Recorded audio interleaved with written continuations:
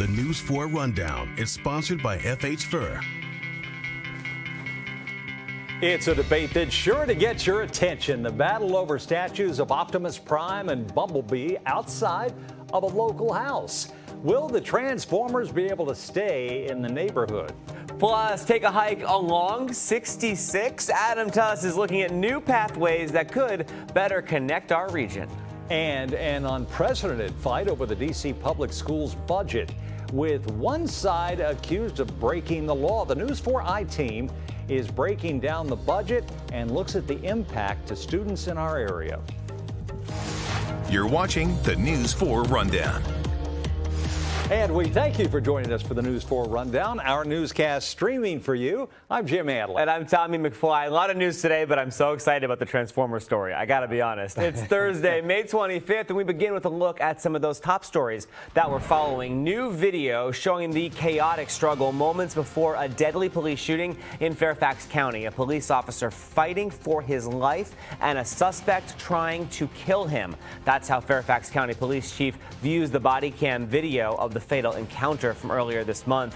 The shooting left the vehicle theft suspect dead. Both officers who used their guns are on administrative leave while the department investigates. New details on an accused killer just 15 years old who police tell us is a threat to the safety of our community. Police say he tried to shoot another teen on a Prince George's County school bus earlier this month. 3 other teens have been arrested and charged as adults with attempted murder in connection with that assault. The wanted teen is also believed to be involved in the murder of a woman in D.C. just 2 days later. Today, Oath Keepers founder Stuart Rhodes was given the longest sentence in connection with the January 6th attack on the U.S. Capitol. He's sentenced to 18 years in prison. Now, federal prosecutors wanted 25 years. Rhodes was found guilty of seditious conspiracy in November, and this is the first sentence given to any defendant convicted of that seditious conspiracy attack charge. For more than 2 years, a robotic spectacle has transformed a D.C. neighborhood. Statues of Optimus Prime and Bumblebee sit along a picturesque Georgetown street, attracting tourists and children for photo shoots. It's so cool. It is cool. I used to walk by that for 2 years during the pandemic. That was my hike. But not everybody in the neighborhood is happy about them. Yeah, News 4's Derek Ward reports today about a panel that went down and how Optimus Prime was asked to roll out.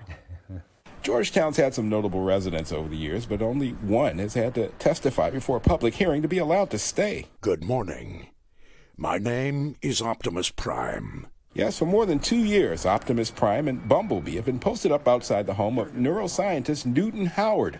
Mr. Prime currently overwatches Prospect Street from a rooftop vantage point. Howard, the scientist who founded MIT's Mind Machine project, put him there to send a message that machines are our friends. And as far as he's concerned, the Transformers are the perfect ambassadors for that message. Because they're iconic. But some Public Space Commission members say they detract from Georgetown's historic streetscapes. Georgetown should be proud to share his visions of transformation. Indeed, Prime was joined in the virtual meeting by the human who voiced Bumblebee in the first animated series featuring the Transformers. They say that this thing sort of sticks out like a sore thumb. And I informed them that as Bumblebee, I resented being referred to as a sore thumb.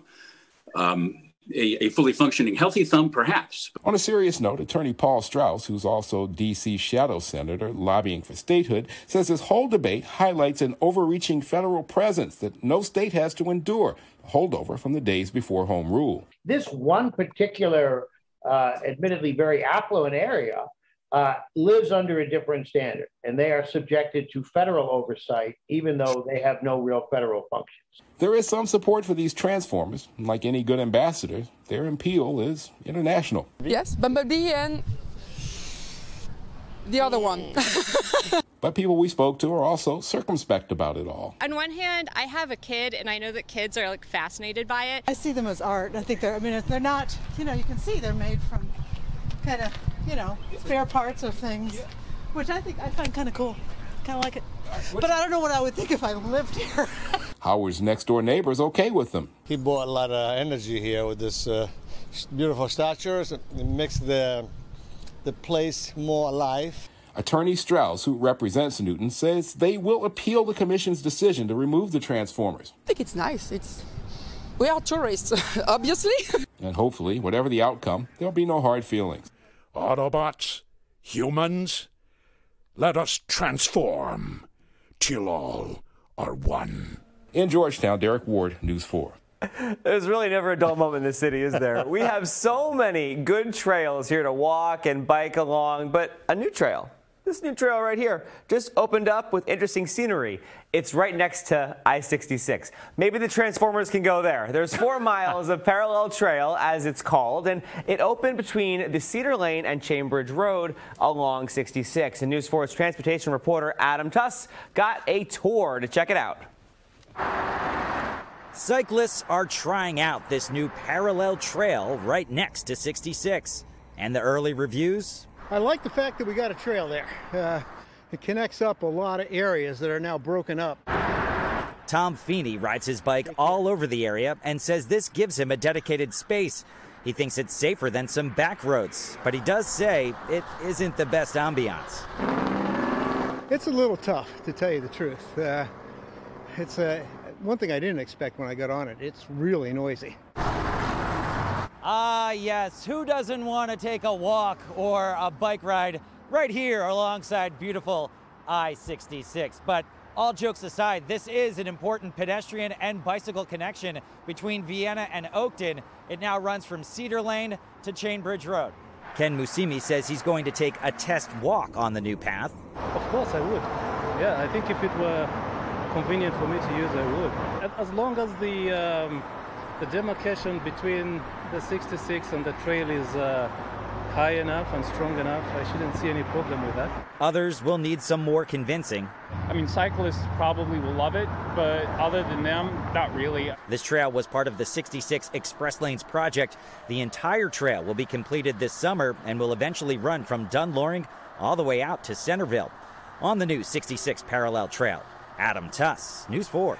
You might sometimes be hiking and going faster than the folks in the cars on 66 too. The new trail also connects directly to the Vienna Metro station.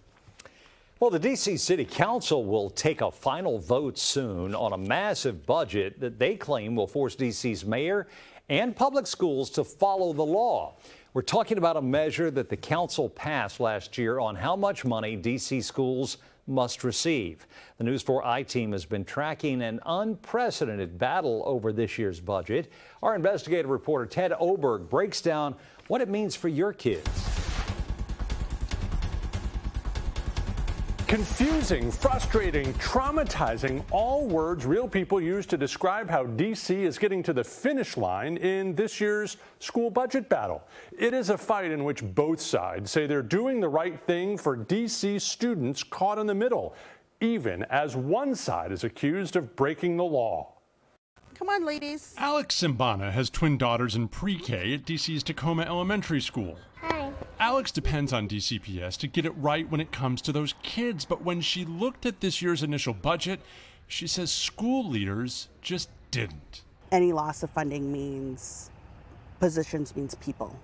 And every single person in that building does 2 or 3 jobs already. Mayor Bowser's initial budget cut Tacoma by about $256,000, even though Tacoma is gaining students. I thought it had to be a mistake. There was no way that after there's a law in place that we would purposefully break the law and take more away from students. By law, she means this one, DC's Schools First in Budgeting Act. It was designed to keep parents and kids from surprises like this by requiring DCPS to maintain a school's funding level unless enrollment drops steeply.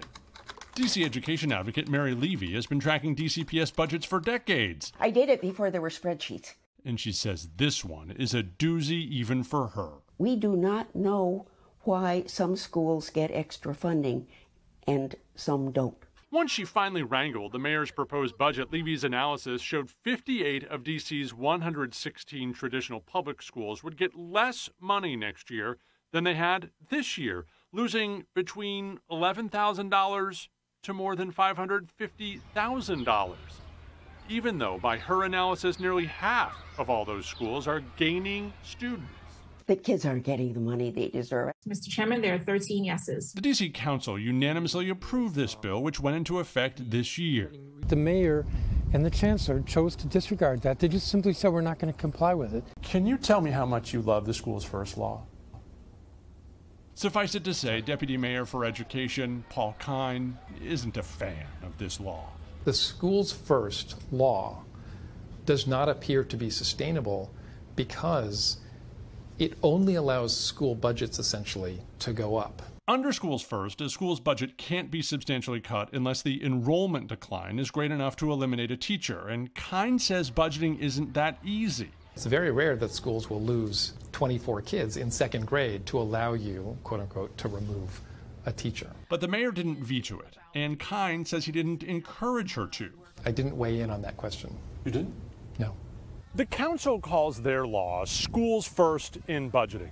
DCPS and Kine call theirs student-based budgeting, and under that model, they may award more money to schools with a lot of at-risk students, like those who are low income. So what we're trying to ensure is that students with the greatest needs get the greatest amount of money. There are a lot of schools with very high at-risk populations, and they're getting cut. Now, Mendelson and the council have decided to reverse the mayor's proposed cuts by taking $24 million from DCPS's central office and putting that money back into the schools. Just from a matter of stability, that's what the law is about. The city does have plenty of money. Welcome news for parents like Alex, who says at schools like her family's, every dollar counts. We just need to show where our priorities are. The final vote on the budget moving money from central office to schools is expected Tuesday, but this fight may not be over. In our time with Deputy Mayor Kine, he said fairly clearly the city is examining all of its options and believes the Schools First law may violate other longstanding D.C. laws, which could end up with the mayor's office fighting Schools First in court. By the way, the only penalty for DCPS not following the Schools First law is what council is doing now, moving their money for them. I'm Ted Oberg for the News4 I-Team. Thanks for crunching those numbers, Ted. And an off-duty firefighter is being hailed a hero for saving a fan at Nats Park last night. Todd Covington is a firefighter from Kansas City, and he was watching the Nats take on the Padres when a man started choking on peanuts. Covington said his girlfriend alerted him, and then he sprang into action. I walked up and I tried to move everyone out of the way slowly. I whispered in his ear, as you always do, "Are you actually choking?" And he did nod, and he was unable to move air, not looking for no recognition or whatever, just, like trying to help out another human being. Grant Paulson from the Grant and Danny radio show on 106.7 The Fan said he was sitting nearby. He saw it all happen, and Paulson says the fan started yelling for help when the man was choking, and that's when Covington hopped over and started performing the Heimlich maneuver. So thank God he was in the right spot at the right time, and at a point when a lot of people didn't know what to do, and I'm sure some were trying to help the best they could, he had the reserve and has been in that situation enough to have been really calm and very accurately and correctly deliver a life-saving maneuver. Covington said he told News4 the man who saved ended up staying through the game last night, and he says the Nats gifted him a home run ball, and Covington was in town because he was traveling to different MLB parks with his son. What are the odds of that? Yeah. Just incredible. Oh, that's a wonderful I think the Nats won last night, too. Yeah. To make the night even better. Exactly. A little icing on the cake. Hey, the Washington Commanders have experienced, of course, several challenges in recent years. Now they have a brand new obstacle to contend with. The franchise's request to trademark the name Washington Commanders was denied by the U.S. Patent and Trademark Office. The decision was based on the likelihood of confusion between the team and the Commanders' classic college football game between the Air Force and Army. On top of that, a local resident already submitted trademark applications with similar names. A team spokesperson tells us they are confident the trademark will be issued. Stay tuned. Well, a local staple for pies is making sure everybody gets a slice and more. Henry's Soul Cafe's sweet potato pies are something to crave each Thanksgiving. They're so good. And you may not know this, but they are giving back every single month on the fourth Thursday, they're helping those in need. Super cool. So I was out there today, Jermaine and Thais Smith and the whole Henry Soul Food Cafe. They're serving these delicious meals, no questions asked, providing some dignity and a delicious meal. And today we were on the U Street location. Chicken parm was on the menu. And Jim, I was there, and between our hits at 4 and 5, some of our News 4 fams showed up who had seen it. They needed a meal, and it was really great just to see them get what they needed. And it was just really great to just experience the joy and experience what they were doing and what they were serving up. They do it every month on the fourth Thursday. Yeah, and you brought some props. I did. For us to props? sample. No, we're eating the props. Dying I brought to get them in this, and I've got a piece over here. Well, this is my pie. Look at you just go right in the middle there. So I brought you a little that tiny. affects everybody's slice there, Tommy. That's yours now. Look at there. That is my the whole gosh. pie. It's mine. But hey, I brought you your own slice of pie. You know, Leon's been out there, as you know. You've been out there now. I'm the only one who's just salivated through the TV. So what's the 5-star review? Oh, wow. Right? Right? Better than my expectation. The Henry Soul Food pie it's Go legit. Jermaine. Yeah. My goodness. It's the real deal. And what I love about this too is, you know, they do like thousands and thousands of pies at Thanksgiving, so they spread the love and spread the thanks every fourth Thursday. I love that. In Oxon Hill, in Prince George's County, at their location there. They've been there for 25 years. Right. And they've been on U Street for 55 years. Oh, really? Yeah, like when you think about like U Street history, it's like Ben's, Lee's Flowers, and Henry Soul Cafe. Jermaine is Henry's son, and they're awesome. I only took one bite, though, so when I share this with everyone else after the show, I promise there's just one bite out of it. Yeah, you get the crust. The middle of the pie is the best. So good. Best part of the pie. Oh, my goodness. Thank you, Tommy. Yeah. All right, still ahead on the News 4 Rundown tonight. Are you ready for summer? You don't have to travel far to soak up the sun this Memorial Day weekend. You're eating while anchoring. You're really good at that. We'll show you some area pools that are opening their doors and where you can snag a summer job. Plus,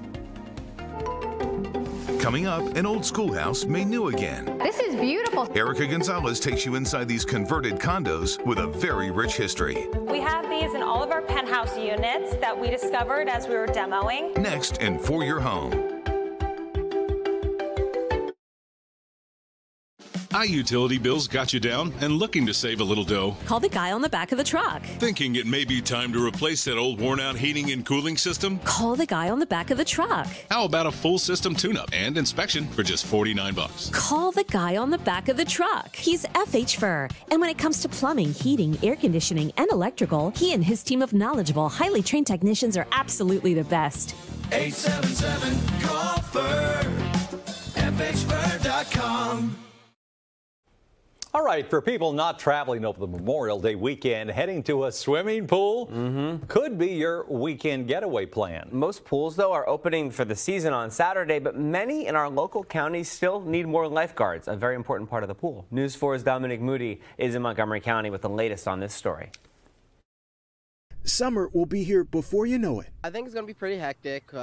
Every year we get a lot of people coming throughout the summer. And the anticipation of warmer temperatures means you'll probably need a cool place to unwind. Many of us have memories of growing up, coming to the pools and participating in recreation programs. No need to fret, the district and surrounding counties have you covered. Many parks and recreation agencies have been getting ready. Montgomery and Prince George's County, along with the district and Nova Parks, are all opening up their outdoor pools and splash parks Saturday. In Montgomery County, here's what to keep in mind. The cost for admission is $15 per person, but Montgomery County residents do get a discount. So it is $5 for children, $6 for seniors, and $7 for adults. They, along with Nova Parks and Prince George's County, are all looking for lifeguards. Prince George's County is offering $20.26 an hour. Nova Parks is offering $14.75 for newcomers and $15.75 for experienced lifeguards. That's on top of free lifeguard training. The district is also looking to fill summer positions, and the mayor is set to take part in the annual Jump In DC event on Friday. In Montgomery County, Dominique Moody, News 4. Thanks, Dominique. And the loss of Tina Turner was absolutely huge. The music icon brought so much joy to everyone through her work. She was a role model for so many women and people in general, and a true rock and roll trailblazer. The National Museum of African American History and Culture, they've got so many Tina Turner artifacts in their collection, including an entry for Tina at the Apollo, admiring her dance skills, saying she has moves like Quicksilver, and there's so much more you can see. There are all sorts of beautiful images of Tina Turner, both on stage and off, at various points in her career. And the cool thing about that is it's a window not only into her as a performer, but also into Tina Turner as kind of an iconic figure off stage as well as on. What a legendary life. Tina Turner died yesterday at her home near Zurich, Switzerland, after a long illness. She was 83 years old. And what's old is new again. A D.C. Shaw neighborhood staple, the Morris Schoolhouse, is now getting a second life as condos and townhomes. These are something. News 4's Erica Gonzalez gives us a peek at the project and today's For Your Home. Down a quiet street in D.C.'s Shaw neighborhood is an old schoolhouse made new again. This was the Morse School in the late 1800s, named after one of the founding fathers of Morse code. This is the school today, primed and painted to reflect a new life for all those who will call this place home. The collection at R Street, as it's now called, is a series of condos and townhomes, 12 in the old schoolhouse alone, the others right next door. Isabella Schneider is the site's sales manager. I think people, are very drawn to the site for its rich history.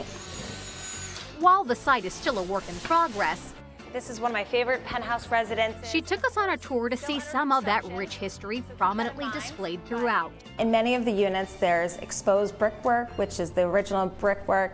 Of course, the facade is the original brick facade that's been painted. They've maintained the historic window transoms, some of the structural beams as well. Once the dust settles, the finished units will be a mesh of character and contemporary finishes. So as you can see here, we have the white oak hardwood flooring, we have sleek cabinetry, two-tone cabinetry with plenty of storage. All of the residences have these really amazing big kitchens. And several offer a taste of city life with rooftop terraces. For the bustling Shaw neighborhood, the collection at R Street is one more example of the area's appeal for young families to plant roots while enjoying the best of city life. That's Erica Gonzalez reporting, and the 6 units are already been sold, and the price range is $800,000. Make sure I read that right, to $2 million. And still to come, lots of good stuff going on. Yeah, reaching new heights. Meet the Maryland man who went from sanitation worker to Harvard law grad. And welcome back. From hauling trash to Harvard this afternoon, we're learning about a former sanitation worker from Prince George's County, just graduated from Harvard Law School. Yeah, News 4's Amy Cho has been following his journey for years, and she sat down with him and shares how he's giving back. I'm really nervous about this one. Can you click it? No. And can you? No, sir. When we last saw Rahan Staten, he was about to find out if he'd gotten into Harvard Law School. Spoiler alert, he did. Congratulations! Oh. That was 3 years ago. Let's go! Since then, Rahan has made the most of his time at Harvard, staying focused on where he's going, but also where he's been. And I ended up becoming a garbage man, and that's just when my life changed forever. Rahan says money has been tight for much of his life. His mom left when he was 8, and his dad raised him and his brother Reggie as a single parent. Just different types of poverty, right? There was housing insecurities, food insecurities. A lot of times we didn't really know where we're going to be able to keep our home. It's why he and Reggie both took jobs as sanitation workers. Rahan spent his mornings hauling trash before heading off to class at the University of Maryland. There will be some days in which I just didn't have time to get to the shower and just change my clothes.